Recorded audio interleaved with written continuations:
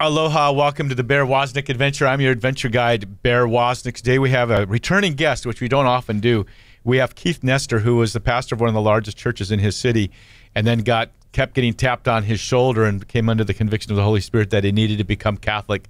I know he must have been concerned, what am I going to do? This is my whole life was to be a Protestant pastor. Am I going to find any ministry opportunity, or what's God going to do? And he's busier than about anybody I know. God's got him just totally empowered and on the move. We'll be right back with our guest, Keith Nestor. Welcome to the Bear Woznick Adventure. Kickstart that engine and roll thunder with the pack. Explore the grittiness of manly spirituality. Gain traction in the virtues. Soup up your spiritual engine by turning adversity into adventure. Now here's Bear Woznick. Let's ride.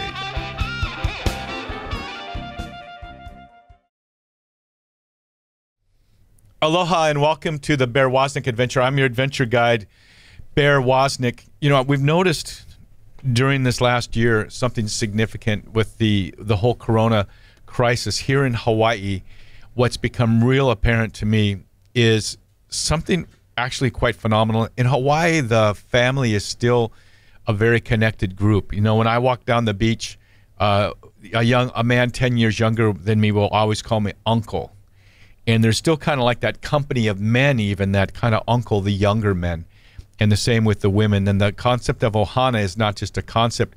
When you look at the beach right now, there's no tourists, but there's tents set up all up and down Waikiki Beach with families, with their children and their extended families, all enjoying a day at the beach. And the thing that my wife and I my wife specifically notices, Cindy specifically notices how there's still a company of men here. The men still gather. Maybe it's because the mana, though, is in the mana'o, the power and the wisdom is being shared, whether it's wave knowledge or fishing knowledge or work or whatever skill men have. There's just this sort of gathering of men. The men still, it's not just drinking beer and watching a football game. They're engaged in doing things, and there's formation going on. There's that rite of passage that the young men go through here. Sometimes that rite of passage is just paddling out with Uncle their first time at Waimea Bay when it's 20 foot plus. But what we've noticed during this crisis is that the fathers with their children, we see fathers walking down to the beach carrying the surfboards, and one or two or three keiki walking behind them carrying their little surfboards. And the mothers are often there too, but we're seeing the hearts of the fathers turn towards their children, and the children towards their fathers, the last book of the Old Testament. And I will turn the hearts of the fathers to their sons, and the hearts of the sons to their fathers. And in Deuteronomy, God says, I will carry you like a father carries his son. And so it's not just a father towards his children and the father's special relationship with their daughters. But right now, if you look at the wildness that's going on in the street, it's like as if there are no adult males around to show the young men what a man is.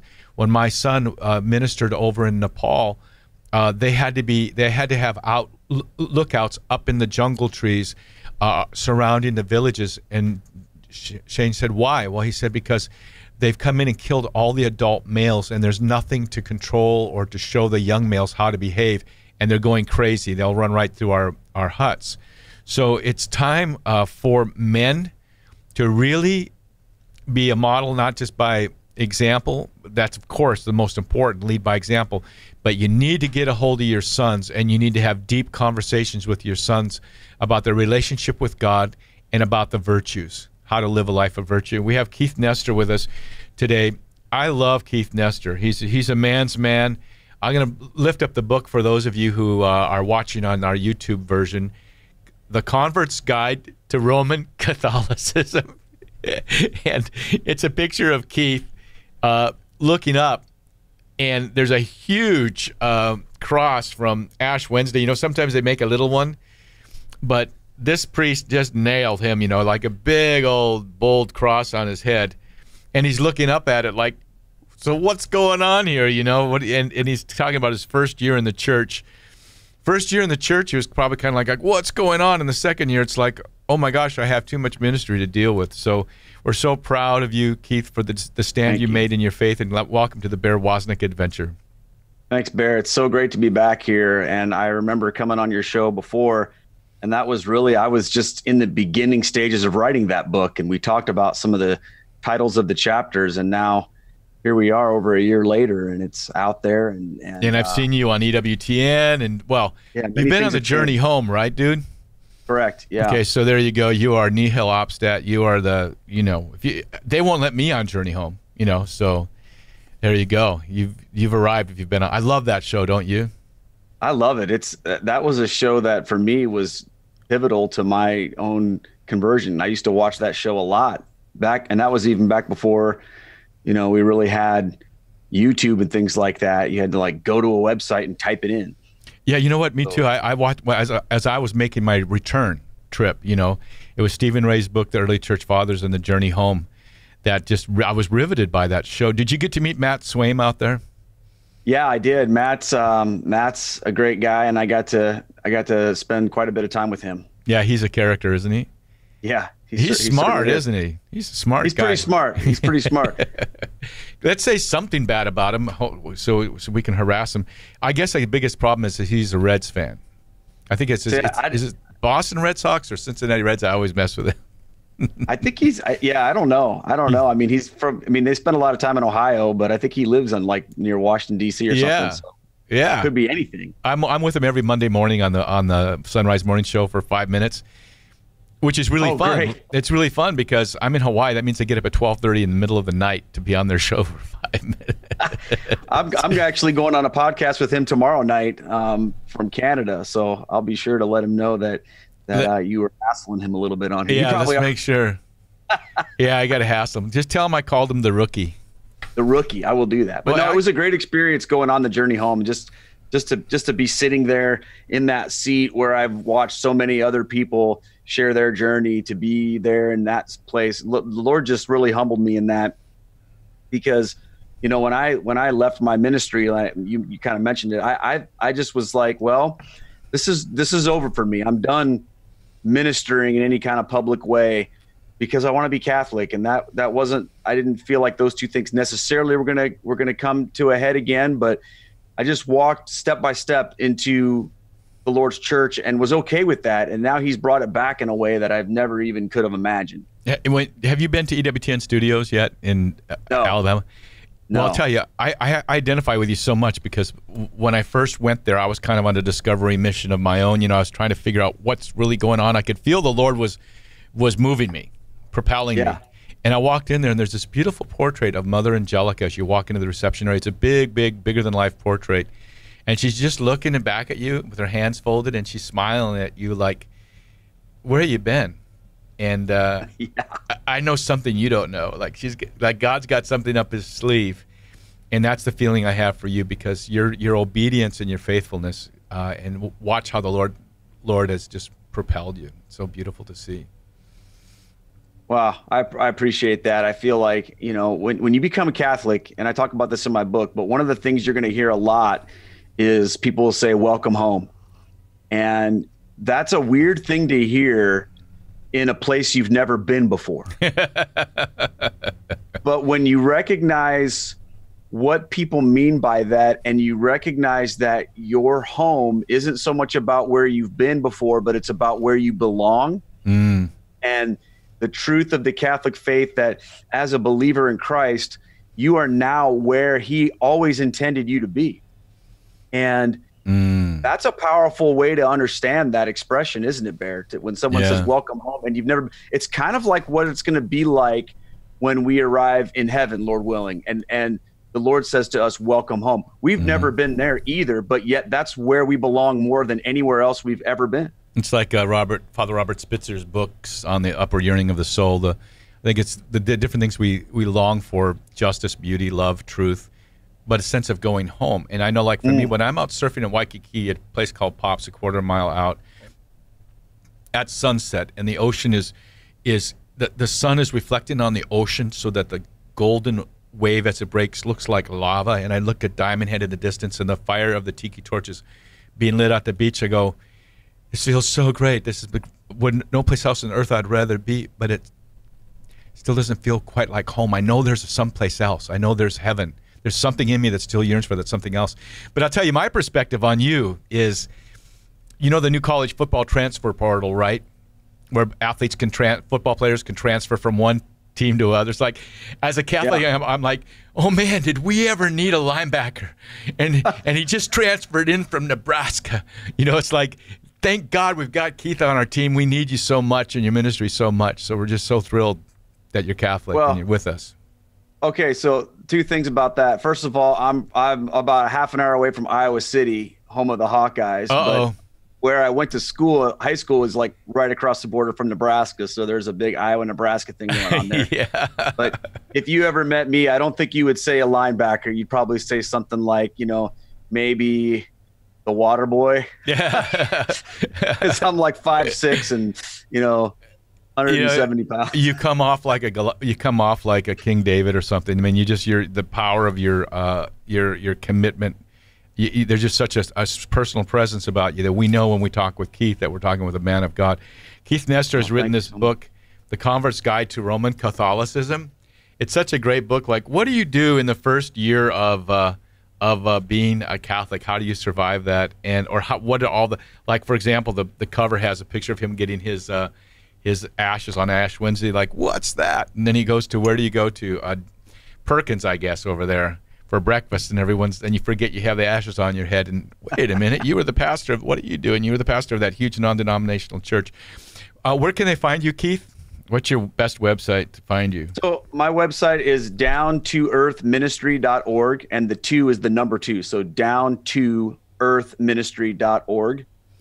Down to Earth is the ministry that I've started. And the purpose of that ministry, of course, is to communicate the truths of the Catholic faith in a clear, engaging, and challenging manner, but in a way that's easy to understand. Yeah, you do that so well. This is Bear Woznick. We want to invite you guys to go to our website too, deepadventure.com. We want to invite the women. We have a new place for you on our website. It's called the Mama Bears. God really spoke to us real clearly. We needed to have a place there for the Mama Bears. It was like someone came up with that concept. The next day, my son walks up and goes, "Hey, Dad, remember in Montana when we had that cabin and we would see mama bears and just how fierce they were and how protective they were of their cubs and you know, just how tough they were." So they're not like the mama bears in Goldilocks or in the Three Bears or whatever. Mama bears are fierce. And so we have a place for you on our website where we can equip you to help. First of all, I know you love all the teaching and all of our guests for yourself, but we can equip you and help you engage with the men in your lives. We'll give you some arrows for your quiver so that you can reach out to the men in your life. So go to deepadventure.com and find out more about the Mama Bears. We'll be right back with more of the Bear Woznick Adventure. Hey, man, I don't want you to miss out on your free stuff at deepadventure.com. Go there and subscribe to our weekly email newsletter. You get free video content, including the Bear Woznick radio show, video version on YouTube before it even airs on EWTN. And you can follow us on all of our social media. Go to deepadventure.com and subscribe. Get your free stuff. And if you're watching on YouTube, don't forget to press the subscribe button and ring that little bell. Don't miss out. Mahalo for your kokua in supporting us.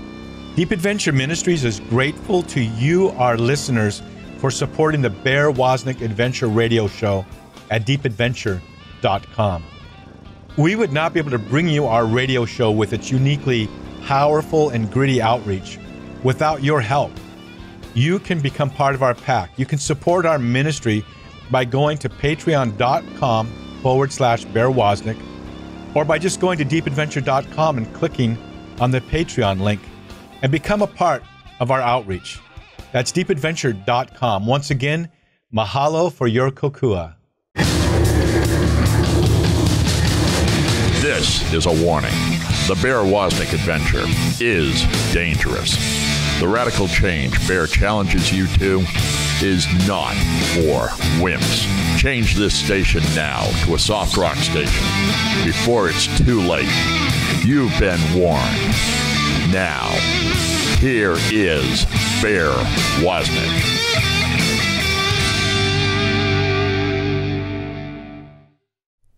Aloha, welcome back to the Bear Woznick Adventure. I'm your guide, Bear Woznick. We have our co-adventure guide, Keith Nestor, with us, a recent convert to the Catholic Church. He's been on the journey home. It was so cool, man. I'm like, we got to interview Keith early on when he just had converted from being a pastor of a major church to convert into Catholicism and like free falling out of an airplane when you're skydiving, hoping the parachute opens.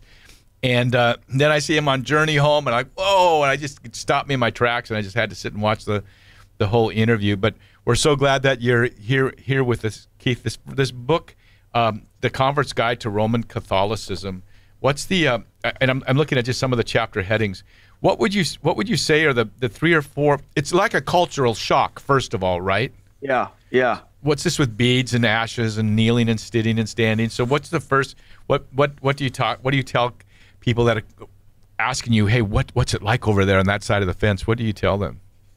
Well, I think so the biggest thing is there's a lot of misconceptions that people have about what it's like to be a Catholic, and if you're a Protestant, and when you go into the Catholic Church, the first thing that you're struck with is the silence, and because you walk into like the church I used to be a pastor of and other different Protestant churches, and there's usually a lot of hype, there's energy, there's people talking, moving around, music playing, there's a countdown on the screen maybe, or things like that, and some kind of video playing or whatever.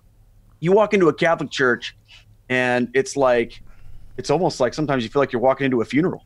People are quiet and no one's talking, and maybe somebody greets you, maybe they don't, and you're like, what do I do? What do I do? And there's like this weird sense. So I tell people, I'm like, look, you got to first of all just wait, because as soon as the service starts or the mass starts, it's going to get loud, and because of all the kids in there, and typically, because it was funny, because like in our churches we would take all the kids out so that it could be quiet during the service, but we wanted it loud before. In the Catholic Church, it's like the reverse, isn't it? It's like we want it quiet before, but then as soon as it starts, here are the kids, and that's cool. Yeah, we like to go to early mass, like 6 a.m. mass here on Sundays, but my wife likes to go to the later mass because she just loves to hear the children crying. She just loves it. Yeah. My wife is the same way. It makes her wish we had little kids again, But I think the biggest thing is to recognize how Christ-centered the Mass is. And I know that for Catholics, they're going just, well, duh, of course. But the thing that you have to remember is that a lot of Protestants view the Catholic Church as this institution that's so full of tradition and just different things, but that there's really no Bible or there's no Jesus affiliated with it. Because for a lot of Protestants, everything is revolving around two things, the sermon and the music. And in the Catholic experience, it's about the Eucharist. Now, for Protestants who experience Catholicism for the first time, or people who are looking to convert or learn more about it when they go into the Mass, and there's all of this liturgy and ritual, it can be a little bit of a jolt to the system. But once you begin to pay attention and look into things and understand what's happening, your mind just gets blown. You go, whoa, this is something way deeper than I've ever been a part of, and more Christ-centered and when I say Christ-centered, I don't mean like we just talk about Jesus. I mean like the entire focus of the Mass is literally centered on the person of Jesus Christ. There's nothing like it. It's absolutely amazing. So my book is really to help people to understand those types of transitions, but also the other types of transitions that are going to happen when you show up and you don't know what you're doing necessarily, but what's it like? What does it feel like to be a Catholic? What's the culture like? And what are some of the differences you're going to experience? That's really what I wanted to capture in that essence, because if you go through some sort of RCIA program or a individualized program with your priest, like I did, then you just get dropped into the Mass, and there's some things, and in the parish life, it's not just about the Mass, but just the life of a Catholic. There's some things that are just different. Different words are used. Different things are talked about, and it can be a little bit of a transition. So I really wanted to help converts in their transition with that. As a Catholic, going to Protestant masses too, or Protestant churches, I used to. Back in the day, we would play music different places, and it'd be like, wow, there's something missing. So it was a cultural shock for me on the other way to go. When does the Eucharist get celebrated? It just seemed like there was something that was missing so much, even though I didn't really understand the mystery of the Mass. What about people wearing funny clothes? The priest and everyone. Well, here's the thing. Like, people wear funny clothes everywhere. Like, are you talking about like the priest? So when I remember when I was like training to be a pastor, I was one of those guys. I'm like, I'm not wearing a robe. I want to be the everyday man. I want to be relatable to my congregation. And if I'm wearing some kind of like dress or look like a Jedi, then people are going to look at me like I think I'm something special. So for me, at first I was kind of like, I mean, obviously I knew that about the Catholic Church, but the type of Protestantism I came from, I was in the Methodist Church, but I was into contemporary worship. I wanted things to be informal and really laid back. So for me, the idea of the priestly vestments and stuff, it really, what happened was I started to understand where this comes from in the scripture. And you read in the Old Testament, right, the vestments of the priests. And because here's what it boils down to, Bear. It boils down to this: the role of a priest is not to be the MC of a worship environment and give a motivational talk. Right. The role of a priest is to make sacrifice. And when you connect those two things with that role and the historic role of the priests of the Old Covenant, and you recognize that the priests of the New Covenant, they're doing the same thing. It's just one is the fulfillment of the other, but the priesthood itself, it's still that sacrificial element of the Paschal mysteries of Christ. Then those things make a lot more sense. But when you strip that sacrificial element out of it, then of course there is no reason for a guy to wear a priestly vestment or to have an altar or to have a liturgy like that. So it's all about recognizing how all these things fit together. Then you start to go, oh wow, now I get it. Every little thing in the Mass, every little statement in the different liturgies, every little thing that's done, the four corners of the altar, everything is so nuanced, isn't it? Yeah, and I'm still learning so much about it, and it's like when you really think about it and experience it, what happens to me oftentimes is I sit back and I have those moments with Christ, but then I think about it and I just go, man, all these poor people who've been raised in the Catholic Church that never really made that connection or understood that, and then have just left the church because why? Because they thought it was boring and not relevant to their life. Yeah, and I look at, what are you leaving? What are you missing when you do that? Because really, who cares about what's relevant to your earthly life? What matters is what's relevant to your eternal life. And when we sacrifice those things which are eternal to gain those things which are earthly, it's like I don't know. I just want to scream at Catholics all the time and say, don't you realize how amazing this is? Have you ever trained in martial arts? Yeah, I did Brazilian Jiu-Jitsu for 3 years. All right, okay. So I've trained most of my life, not lately, but I'm trained. You have a ninja black belt, and I've trained in Jiu-Jitsu and things like that. You know what a wrist throw is? Yeah. You know how easy it is? I was doing a demonstration of a wrist throw at a church in Florida at a men's conference, and I told this friend of mine, come up here, you're going to attack me with this knife, and I'm going to basically, kill you with your own knife after doing a wrist throw. I did a wrist throw, and his gun in his pocket flew out of his pocket. This is Florida, right? He didn't know I was going to throw him that hard. A wrist throw is amazingly effective. It's one of my favorite things to do. And yet it's just that little motion. And in martial arts, if you put your finger right here on the neck instead of right there, it's a totally different effect. The Catholic Church is like that. So many little things, like understanding Mary, or that's not a little thing, but so many little things. It's like a wrist throw. It seems so minute, but has such dramatic effects, and so it's nuanced. The Catholic Church, from the big things to the little things, everything fits together so beautifully, and everything is. You know what I'm trying to say? It's like a wrist throw. It doesn't take a lot of power on your part. It's just a little nuanced thing, but delivers a real impact. So everything about the Mass is just so the minutia of the Mass is not minutia, is what I'm trying to say. It's incredible. It's a beautiful prayer, and it is a beautiful expression of not only our love for God, but God's eternal love for us. And I love the fact that it's universal, that it is worldwide, and that it's all centered on the person of Jesus Christ. It's a beautiful, beautiful expression. You go around the world. Like Cindy and I did a lot of traveling in the last several years, leading pilgrimages and stuff, going into Greece and East, part of Eastern Europe and things like that, and going into Puerto Rico, all different places. The Mass is the Mass. It's not like a McDonald's franchise, but it kind of is. You know, it's the same readings are being done in Greece as they're being done in Puerto Rico, they're being done in Hawaii. The Mass is just this each Sunday, each Mass, for those who don't know about the Catholic Church, the same readings of Scripture. There's a 3-year thing that we go through, a 3-year cycle, and every church in the world is reading the same Scriptures at the same time. So it's so beautiful. We're talking with Keith Nestor, a Protestant minister who left it all behind to become a Catholic, and now God's just really using him. What's your website again, Keith? down2earthministry.org, and the 2 is the number 2. So down2earthministry.org. Down and to you Earth. can find me on YouTube. Yeah, and down2earth.org. And what's your podcast? It's called Catholic Feedback. Is that what they look for on YouTube, Catholic Feedback, or your name? Yeah, well, if you just go, you could look for Catholic Feedback. It's on all the places where podcasts are found as well.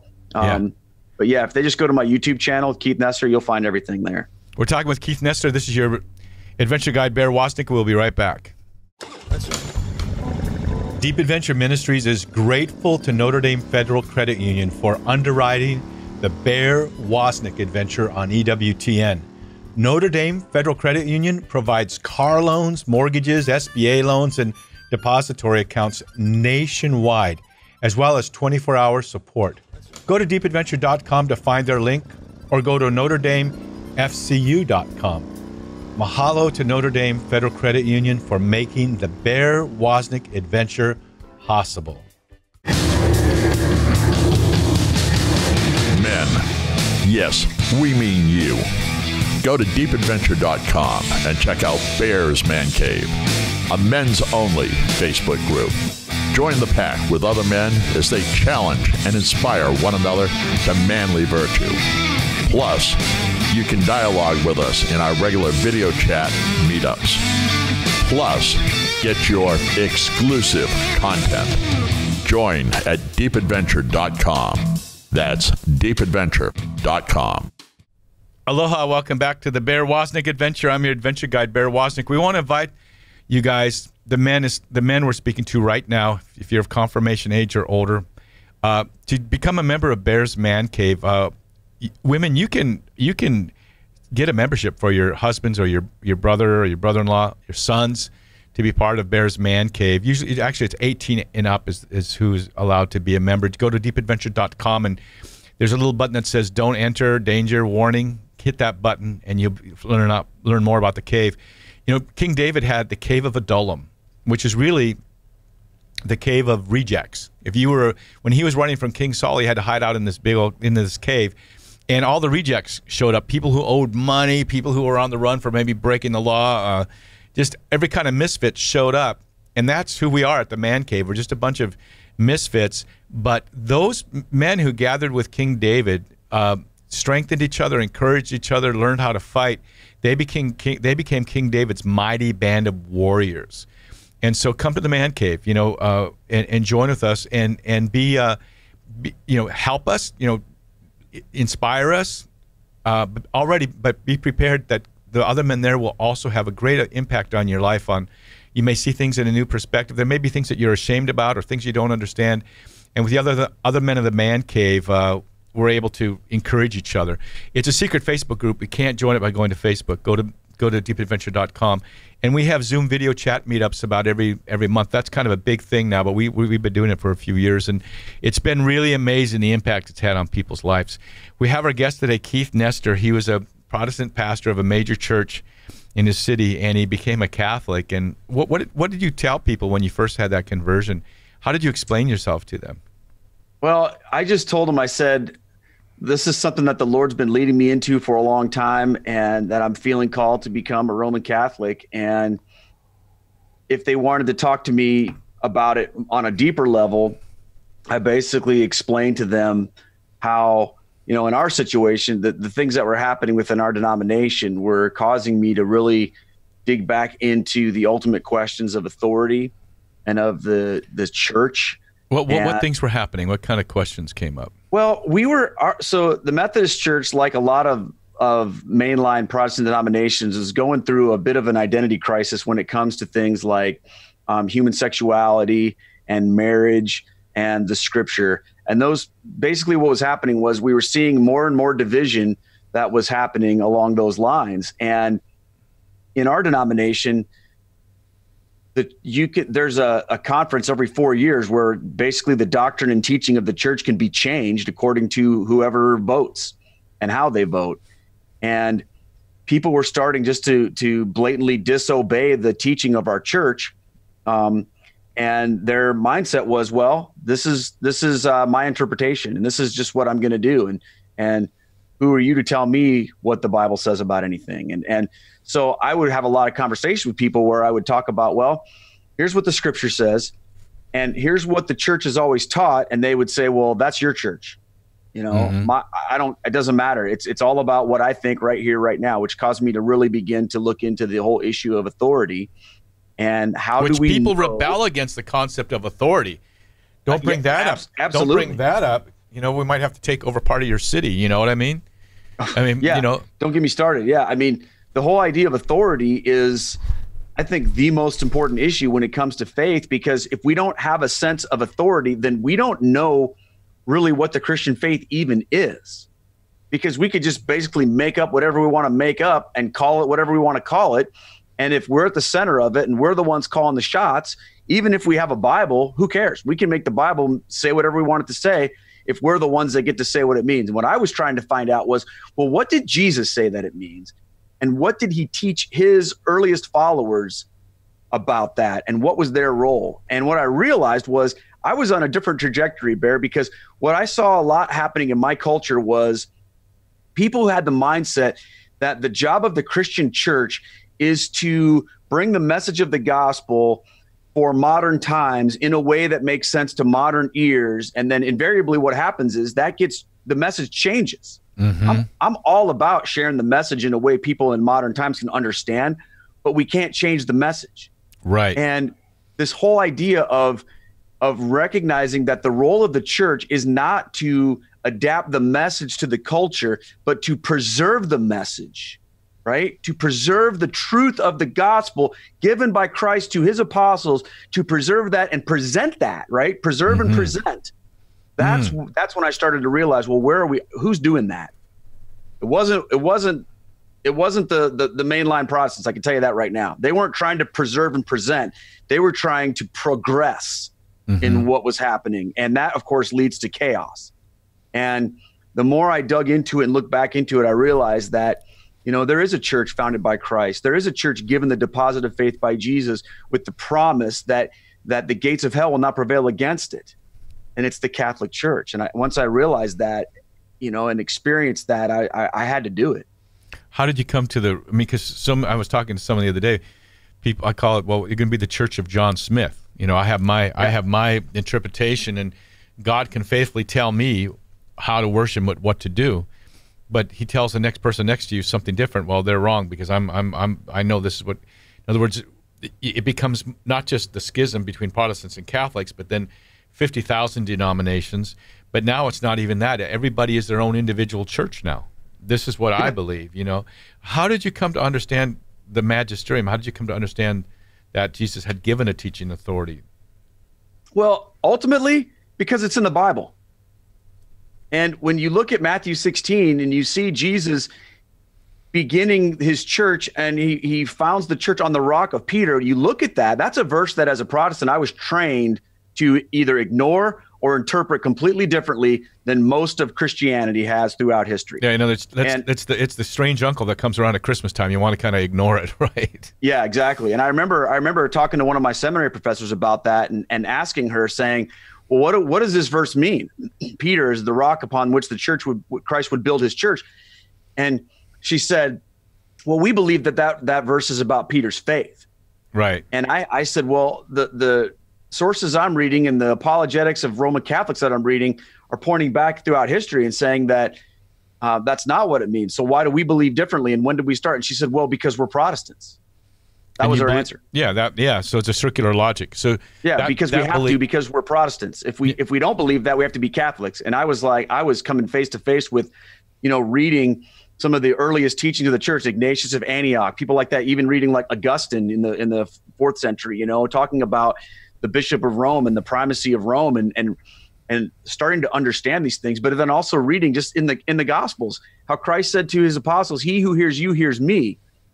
And how in the book of Acts, the apostles gathered together and elected a successor to Judas, and then how they gathered together at the Jerusalem Council and they wrestled through questions. And then what did they do, Barrett? They took that answer to those questions that came to them. It seemed good to us and the Holy Spirit. Yeah. Yes.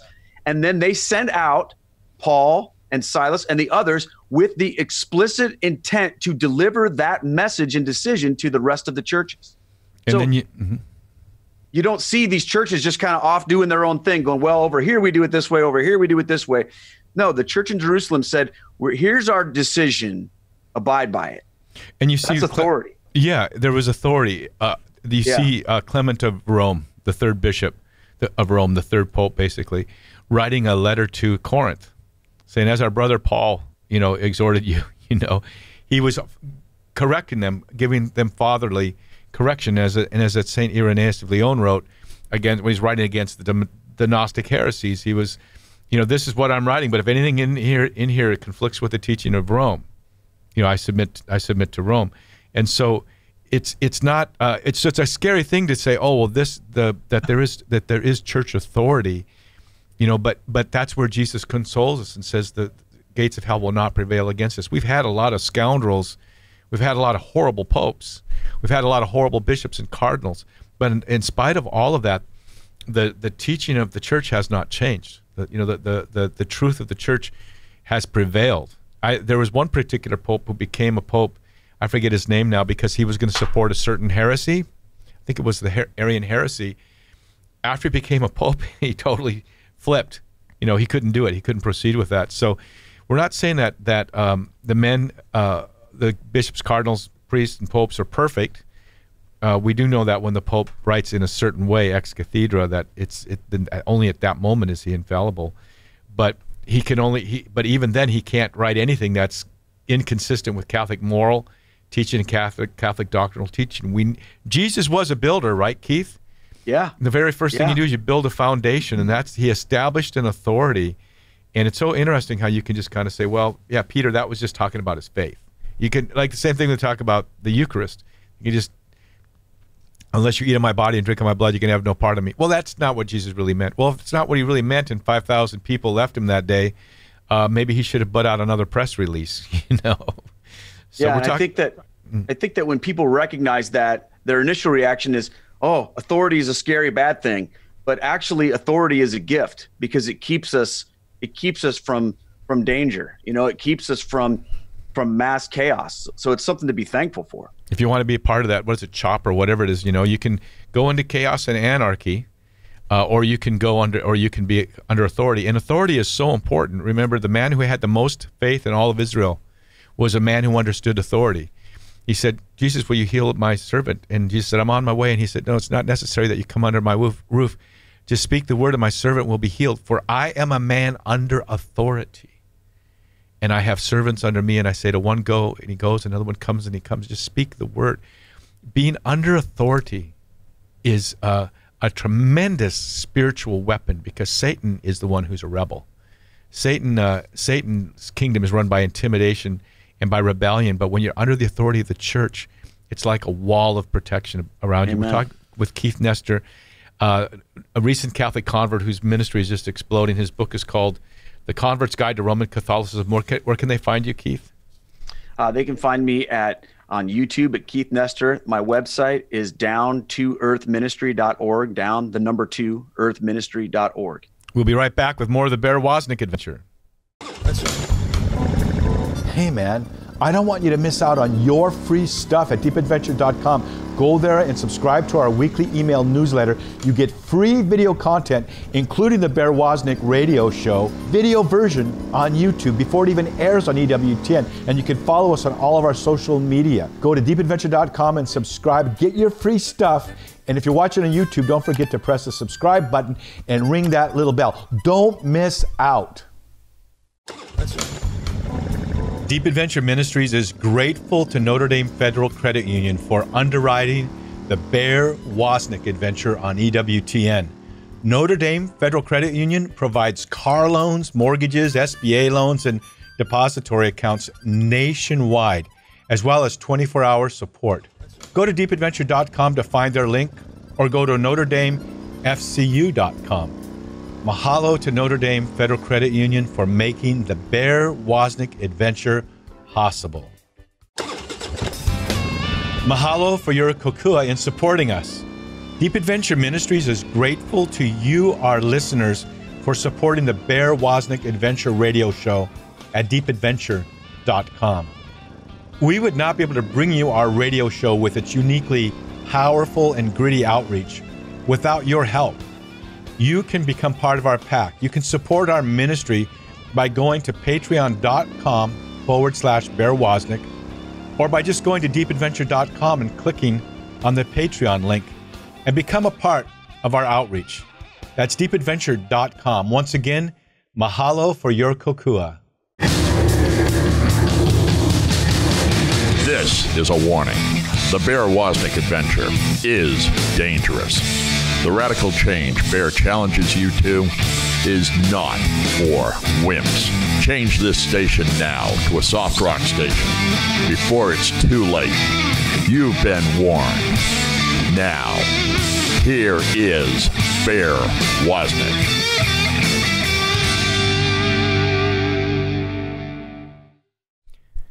Aloha. Welcome back to the Bear Woznick Adventure. I want to say a shout out to the mama bears out there. It's just so cool how often we hear from you. You go to our stores, you may be buying our Bears Man Cave cigars for your men or a t-shirt, and then all of a sudden you realize that we have things there for you too. We have this new thing that the Holy Spirit's been really speaking to us about. It's been interesting, called the mama bears. There's nothing more fierce than a mama bear, and so we're beginning to develop an area of our ministry really to give you weapons to fight the good fight and to help communicate the gospel to your family and especially to the men in your lives. We're talking with Keith Nestor. He's a recent Catholic convert. Not that recent now. How's it been? A few years? 2017. 2017. And he's written this book, The Convert's Guide to Roman Catholicism. Keith, what is God saying to men about their sons right now? When you see what's going on in the streets, it's like a bunch of sons who don't have fathers. That's the way it strikes me. I agree. I feel like what we're seeing right now is the result of the lack of fatherly discipline and really fatherly love, because what I'm seeing, to me anyway, looks a lot like a cry for love. We're crying out for love. We have this inner desire for justice, and when we see something that is a representative of injustice, there's a part of us that wants to say, hey, wait a minute, that's not fair, that's not right. And we want the father to step in and make that right. Okay. So that's one side of it. The other side of it is, if we don't get what we want, we're going to throw a fit, and we're going to rage, and we're going to scream and freak out. And I feel like the father's job is to do both things. The father's job is to correct injustice and to say, I'm going to dole out justice as a father. And the other thing is, the father is there to bring discipline and to bring safety, because people rage and they go nuts when they're cornered. And why do they do that? Because they're scared, because they don't have control. But when you have a loving father in your life that is basically says, it's okay, I've got this. I think that's what we need more than anything. I think we need fathers to tell their sons and their daughters to say, look, I've got this. You don't need to freak out. You don't need to rage. You don't need to worry about injustice. I will protect you. I will take care of you, and I will guide you. And there's just a lot of people running around right now with no guidance because they're scared. Often men, their focus so much is on making a living to provide for the family, and I get that. From the moment I signed on as a young father, I became a hired gun. Wherever I could make the most money to help my family. So you get so focused on your work that you tend to focus sometimes on the urgent things instead of the important things. Like, I'd love to come to your soccer game, but I got to do this. I'd love to coach your baseball team, but I've got to do this. I'd love to take you to church on Sundays, but Daddy's tired on Sundays. There's there's these urgent things that take the place of the important things. Eventually, though, if you don't take care of the important things, like spending time with your children, they're going to become urgent, and it's not going to be fun. Amen. I think that people want to feel a part of something. They want to me, it's a lot about identity. It's like, where do you get your identity? And right now what we're seeing is people are gaining their identity being on either one side of an issue or another side of an issue. And you can see it. I mean, each identity has the way it speaks, the way it looks, the way it dresses. And the one thing that has in common is they hate the other side. And why do young men in particular, I mean, young women too, but young men in particular, have this desire to be part of the tribe, be part of a team, to be part of a group? And I really feel like when the Father doesn't say, well, our family is our own identity, right? Like, here's what we do, here's how we act as a family, then that young man is going to go and seek that out in some other place. And then it's just going to be whoever has the loudest voice and is the most intimidating, because we get intimidated into being a part of certain things, don't we? It's like, oh, well, you better do it this way or you're going to be in trouble. You better go along with this, with this way of thinking, or you're going to be, ostracized or whatever. Whereas I think the fathers need to come along and say, look, this is who we are as a family. This is how we behave. This is how we take care of each other. And there's security in that. And when you have that security, then you don't get carried away by all this other stuff that happens. I think so many men have been cowed into apologizing for their own existence. That's why, like, my book, Deep Adventure, The Way of Heroic Virtue, it's for men and women, but it talks about virtue, and manly virtue, heroic virtue. And if you're a man and you're struggling with what is God's will for my life, look, as we say in Hawaii, the kuleana that God has given you. What is your areas of responsibility? Focus on that. Yeah. What is the if you focus on your responsibilities and you look for the good in each of those situations, and then you not only will the good, but you do that through self-donation, you're going to see transformation within your family. Don't be afraid to be manly. That doesn't mean to be a chauvinistic jerk. We're not talking about that. A real man lays down his life for his family, but don't be afraid to be manly. You don't have to apologize for your existence. Get a backbone. My wife and I have been watching a series called 24, and there's a very weak president, and his wife just wants him to just get a backbone. Just, make a decision. Even if it's the wrong one, make a decision. And so we're just saying, for men, if you spend time in prayer, if you're spending time with other men to get formed, young men, if you've been raised in a household where your mother hates men because your father betrayed her or didn't live up to the expectations, if you've been raised in a single home without a man, you need to become maybe a member of Knights of Columbus, or start going to men's conferences. Go to a That Man Is You weekly program that you can find at a lot of your local churches. Go to our website. We can help you find it. You need to get around other men. If you find yourself looking in the mirror and wondering who you are, or even hating yourself because you're a man, God can help you understand who you are in Christ. But you gotta get with other men for that to happen. Yeah, absolutely. And I think, the culture, of course, is going to play on this, because the culture, what does the culture want? It wants our money, it wants our vote, and it wants our submission. Okay. So what the culture is going to do is it's going to tell you, you're going to be defined by, who you listen to, what you buy, and, how you view the world according to certain political ideology. So the culture is going to try to instill those things in you, and then paint you into a corner and say, this is how you have to be. But what God can do, what godly fathers have the ability to do, is say, look, it doesn't matter what you look like, how much money you have, whether you have an Apple or a PC, whether you ride a Harley or a Kawasaki or whatever. What matters is, do you love Jesus? Are you part of God's family? And that's where your principal identity comes from. So like when you go to mass, you see all these dads with their little kids and their big families. What you're seeing there is really, and this is the way God designed it to be, what you're seeing there are moms and dads that are saying, look, this is our identity. Our identity isn't in what city we live in or what team we cheer for or what movies we watch. Our identity or what color our skin is or any of that kind of stuff. Our identity is found in the fact that we are God's precious sons and daughters. We're God's children that have been called by God to be in relationship with him. And when we teach our children that, when we bring them up in the faith and we teach them that's their primary identity, then they become immune to all this other stuff that's running around. That's right. But the problem is we don't have that. We have too many people that are just like dropped off or abandoned altogether. And it's like dads say to their kids, look, I'm providing a living for you or whatever. Now you go figure that stuff out on your own. So what do the kids do? They pick up their cell phones and they pick up their this and their that, and they let the world tell them who they're supposed to be instead of letting God tell them who they're supposed to be. Right. There's nothing more important for men than that you be a father to your children.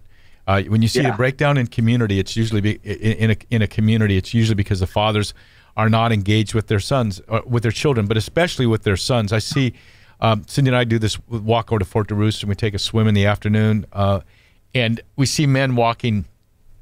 That proud father with a little baby on his chest, you know, and we see a lot of fathers with their children. That's what real man is, and frankly, that's what real adventure is.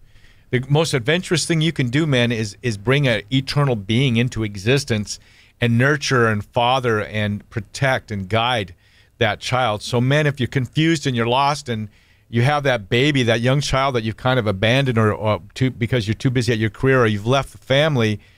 Left the woman to totally raise that child. Get back to your kuleana. Get back to your responsibility. As Pope Paul, his first book was Love and Responsibility. They go hand in hand.